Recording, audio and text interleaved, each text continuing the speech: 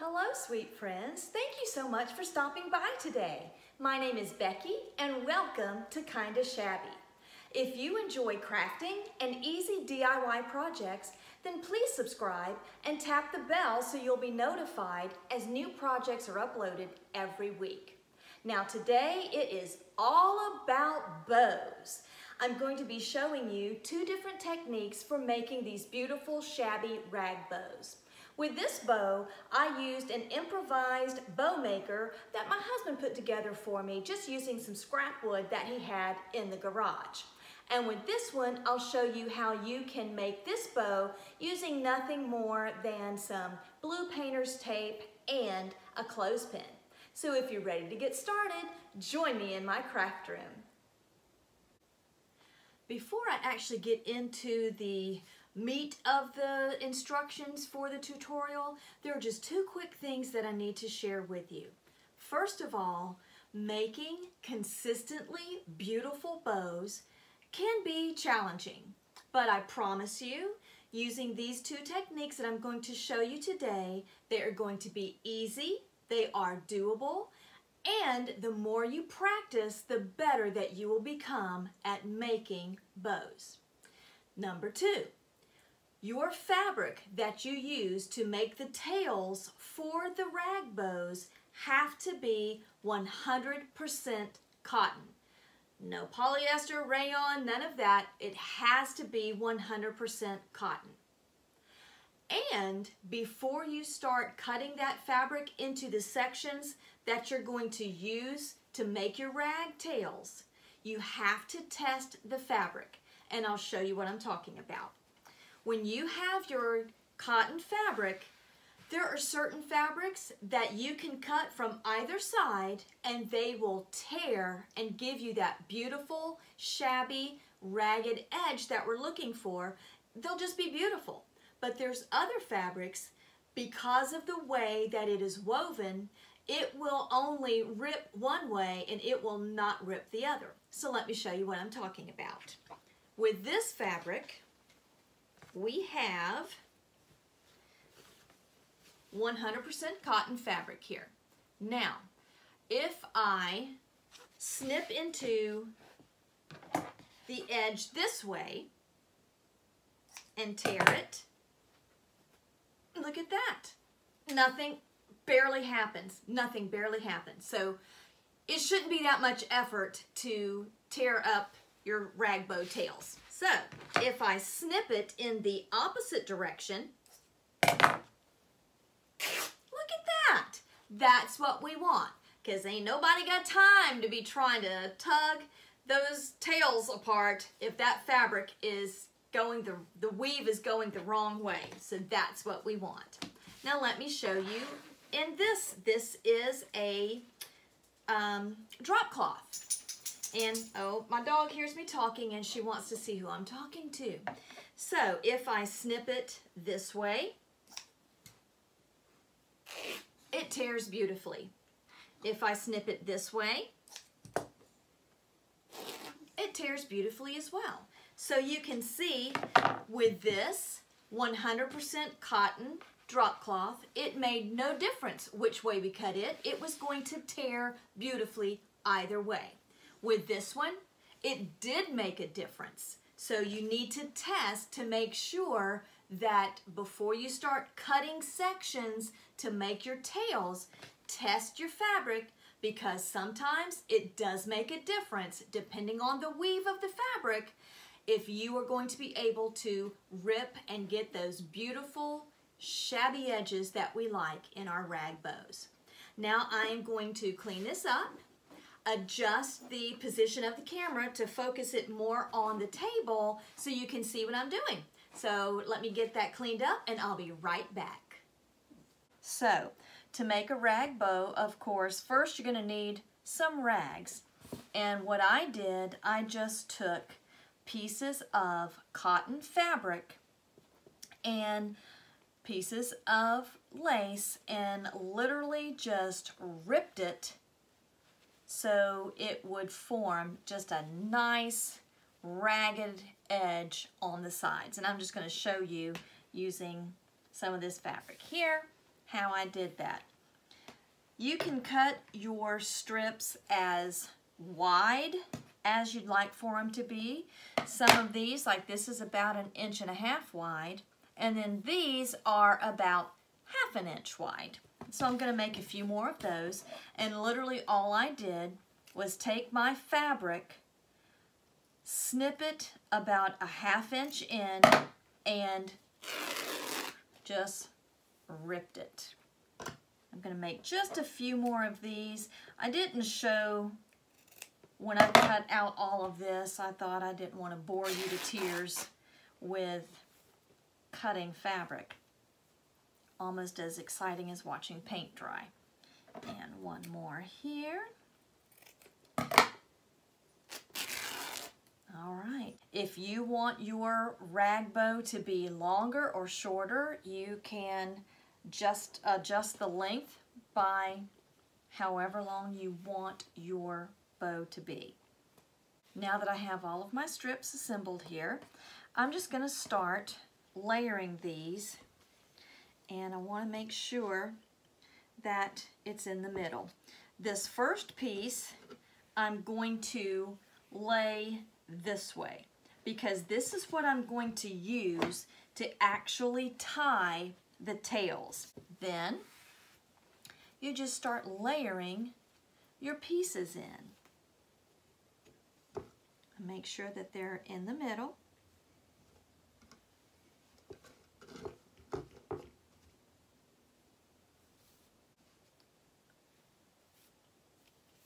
I didn't want this to be too large because I'm going to be putting this on a book page wreath, and I will link the tutorial for the book page link wreath for you as well.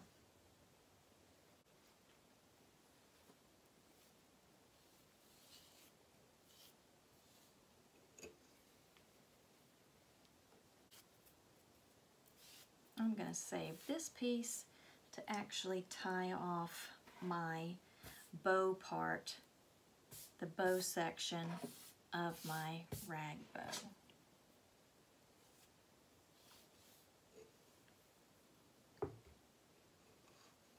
Okay, so now that I have all of that together there, I'm going to take this part, do a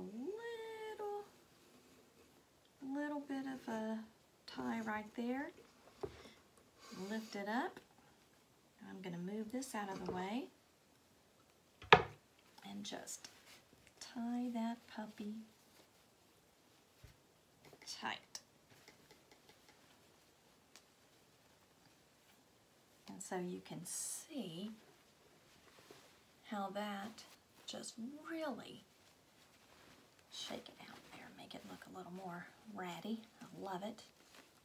Okay, so that is the first part of our rag bow. Looks like a nice little tassel. I don't like those right there. They are a little too long. I'm going to trim that off a little later.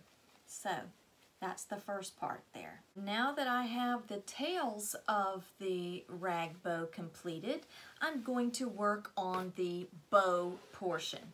Now I could have used the same fabrics that I used here for the bow, the loops of the bow, but I decided I wanted to use a fabric wired ribbon. And I'm going to place this down here. Just going to make it so much easier as I pull those out and put those loops in there.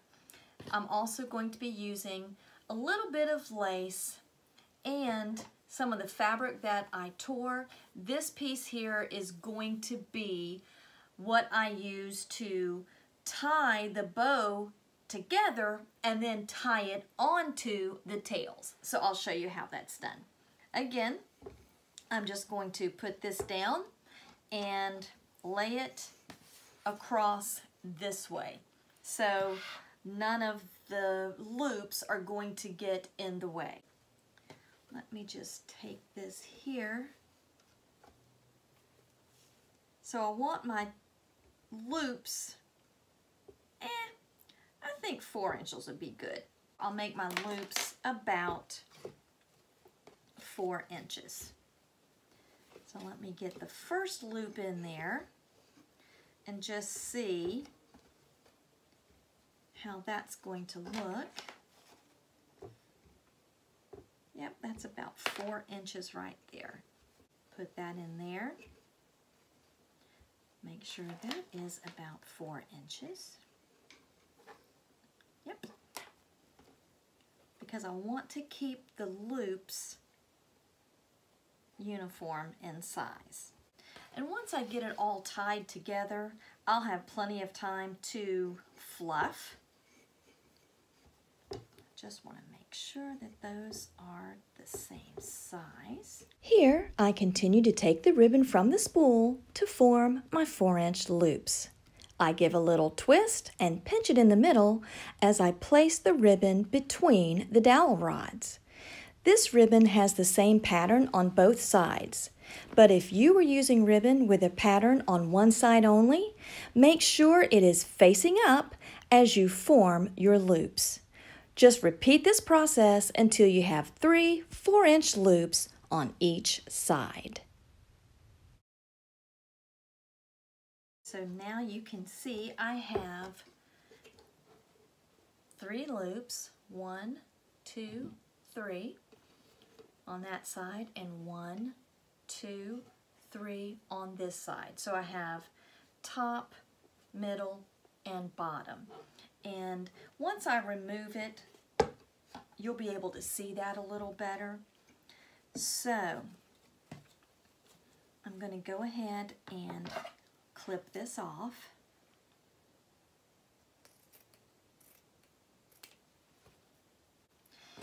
Now I'm going to use some of this lace, and I'm just going to use 2 pieces of the lace. So lay that down, tails that way.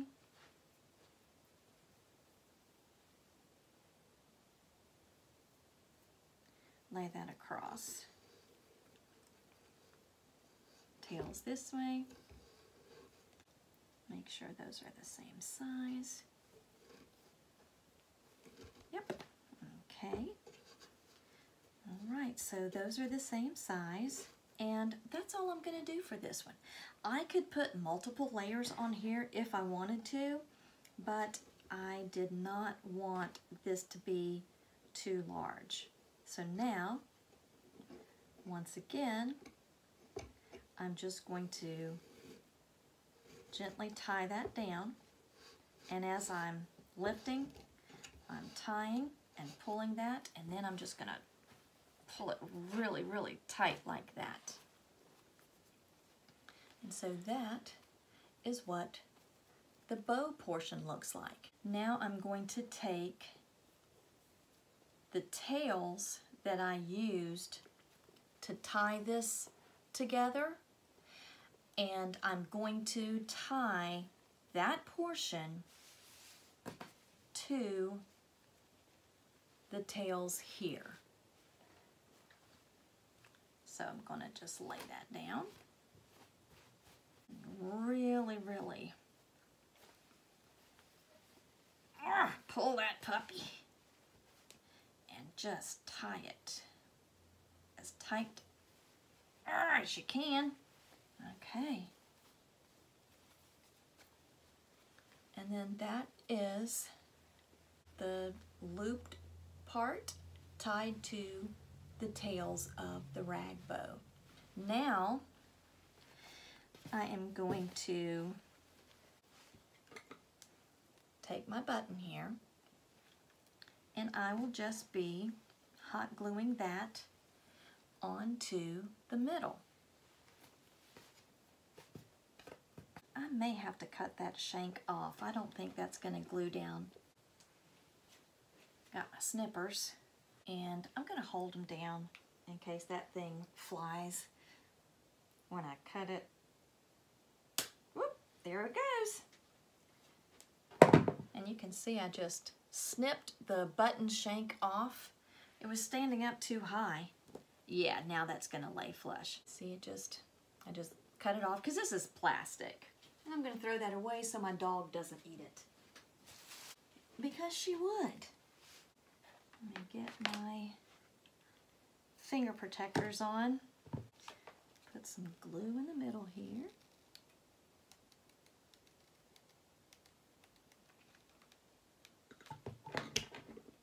And then I'm just going to hold that until it sets. Give it a little tug. I still have the tails that I used to tie it on, that you could use to tie it on greenery if you wanted to, but I'm going to be, again, putting this on the book page wreath, and so I'm not really going to be able to tie that on, and I'll show you when I go to attach it how I'm going to put that on the book page wreath. Alright friends, now we're going to make a rag bow without the little improvised bow maker that I have, to show you how to just lay it out on your craft table and to make it that way. So I have 2 pieces of fabric, and they are both 100% cotton, and then I have 5 pieces of lace. These are 20 inches long and 8 inches wide. And again, let me get this out of the way. I am just going to take and snip in about not quite a ½ inch and just rip. And we're going to do that all the way down our piece of fabric here. I also have blue painter's tape on the table, and I'll show you why I've got that there in just a minute. So we're just going to snip it and rip it. Snip it and rip it.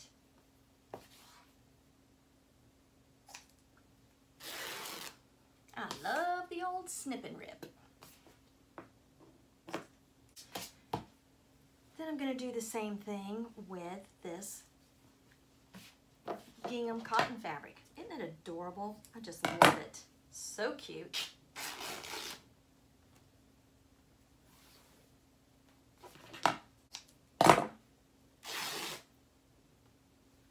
And you are going to have thread everywhere.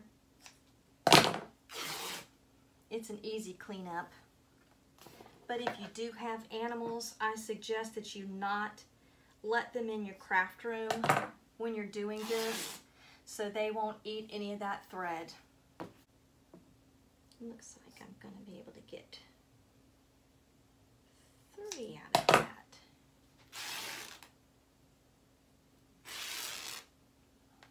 Okay, so now that we've got our fabric for our tails, I do take a minute and just kind of pull off some of that excess thread, because it really is everywhere. It is everywhere. Definitely going to need to vacuum after you do this one.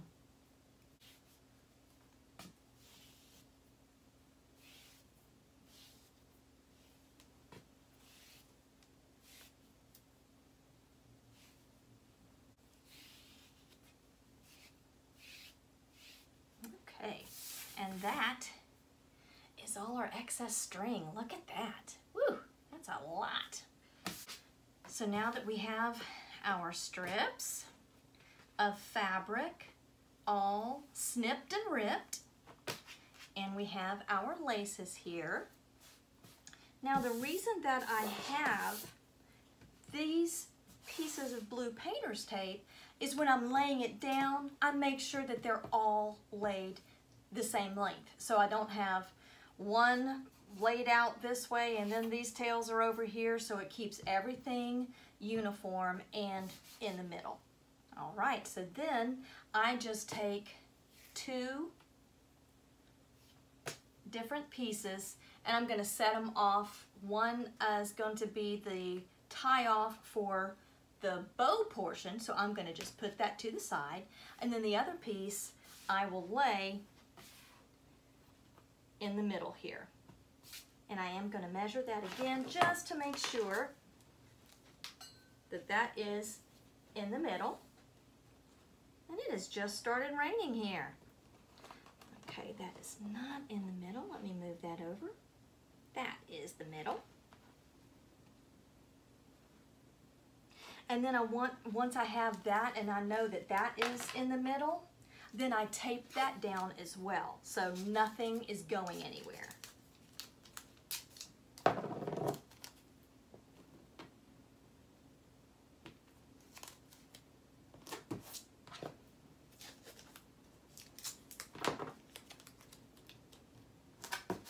Now, you're just going to take your pieces of your fabric and your lace, and you're just going to start laying them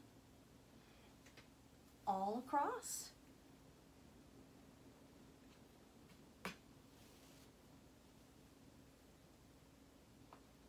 I love making these bows. They're just so much fun, and they're just so beautiful. And I, of course, love the shabby look. And we're just going to keep layering it up.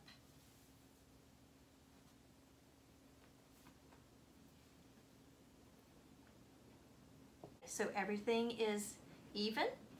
I'm just going to move this up just a little bit. It's still on that there. I'm going to remove the tape that I have here.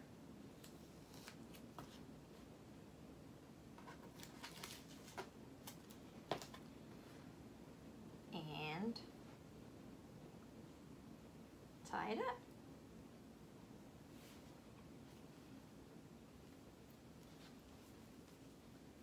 Look how adorable. Aren't these just so cute?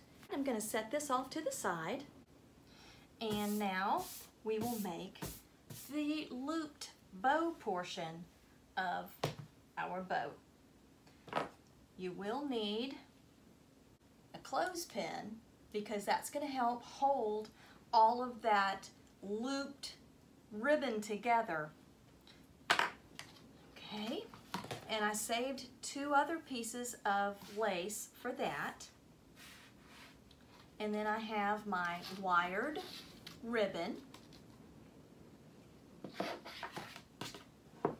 And I have my piece here that I'm going to be tying the loops off with. So I won't need that just yet, so I will set that off to the side. Clean up my workspace here.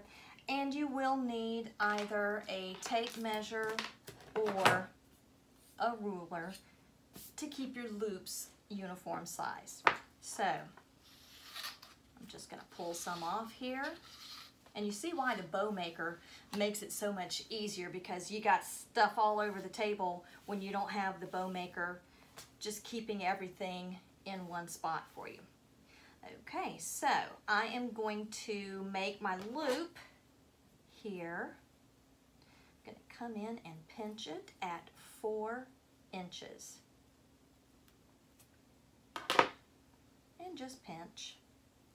And leave a little bit of a tail. You can cut that off later.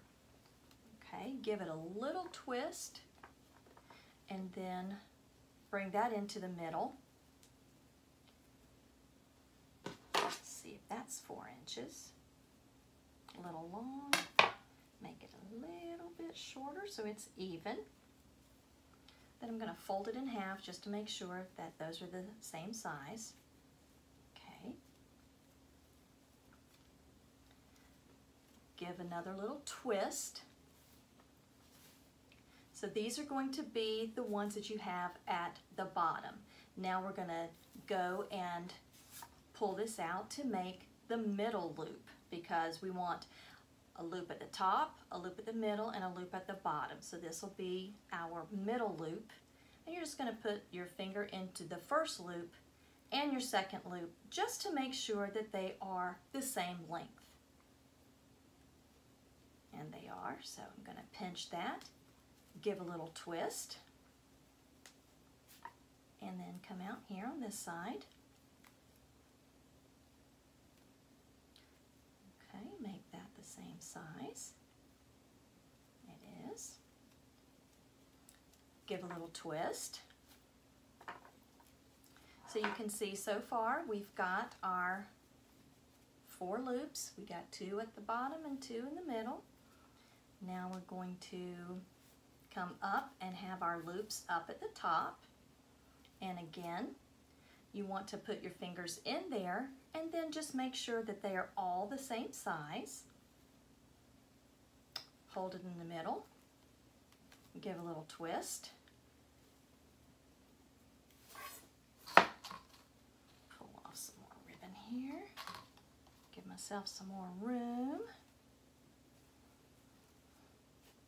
Okay, let's see if these are all the same size. Okay, put that in the middle. Give a little twist. Don't cut this off just yet, because if you've made a mistake and you need to go back and make a loop longer or shorter, you want to make sure that you have the ability to do that. And you can't do it if you cut it off too short. Now you're going to take your clothespin and you're just going to pin that in the middle. So right now you've got your 3 loops on either side. And now we're going to take one piece of our lace, fold it in half, and lay it over to where it is the same length as your loop. Remove your clothespin and then put it on top of that, so it holds everything together. Then you're going to do the same thing with your other piece of lace. You're going to fold that in half. And I've made it to where it's got a straight top and scallops at the bottom. I've made it to where the straight top is at the top and the scallops are at the bottom. So make sure that it is the same length as your loops. Take that off and then put all of that back in there. So we've got all of this being held by our clothespin. Now I'm going to fold it in half just to make sure everything is the same length. It looks good. Now I'm going to cut this off.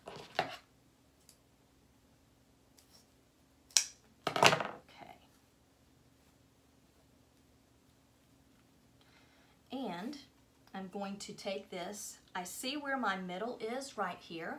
I'm going to move this clothespin to the side just a little bit so it can still hold everything together. And now I'm going to tie it off with this pretty checked fabric.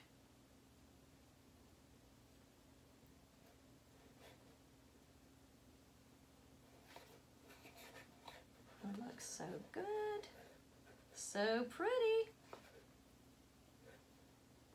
Now we can remove our clothespin, and this is what we have right now. It's looking a little ratty because I still need to take and fluff, and you see once you start fluffing this, it just looks so much better. So when you first make the bow, if you're disappointed in how it looks, just keep fluffing it. It will look better as you get all that fluffed up. Now this right here, because it is just thin, that's not going to hold up like your wired ribbon would. So if you don't want that, you can take some hot glue and just glue the back portion of that loop down there so it will have some stability. I'm going to now take this part and tie it to our tails. And then I can do some more fluffing. And I'm going to lay this down so I can tie it better. Lay that down and tie it all up.